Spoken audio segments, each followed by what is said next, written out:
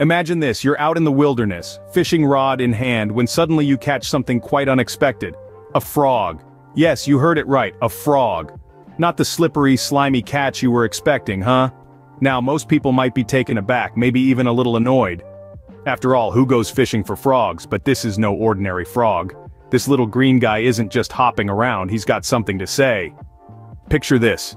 You're holding this unexpected catch. Bewilderment painted across your face, when suddenly the frog opens its mouth. And no, it doesn't croak. Instead, it starts chatting away. But it's not just any small talk. This amphibian claims to be a magician of all things. Promises to grant any wish if you just let him go. And as if this day couldn't get any weirder, the frog starts talking, claiming to be a magician who can grant any wish if set free. Now, any sensible person might be skeptical, but our man decides to go along with it, thinking about what he could possibly wish for.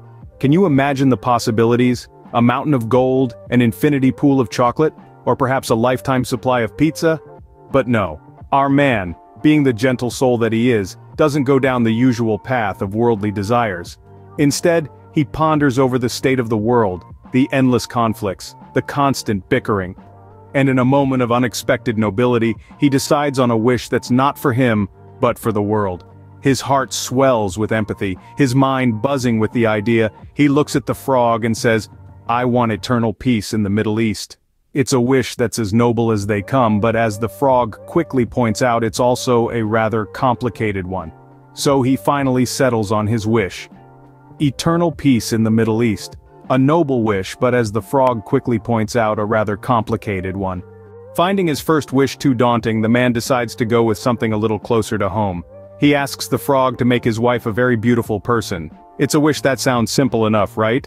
But the frog, being a wise and seasoned magician, knows better than to jump to conclusions.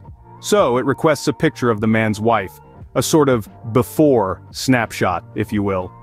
The man, eager to fulfill his wish, quickly rummages through his wallet and hands over his wife's passport photo. The frog takes the photo, examining it with the intensity of a seasoned art critic. The silence grows. The man waits with bated breath. Suddenly the frog sighs, a sound that echoes with resignation and a hint of despair. Should we just take out the map of the Middle East?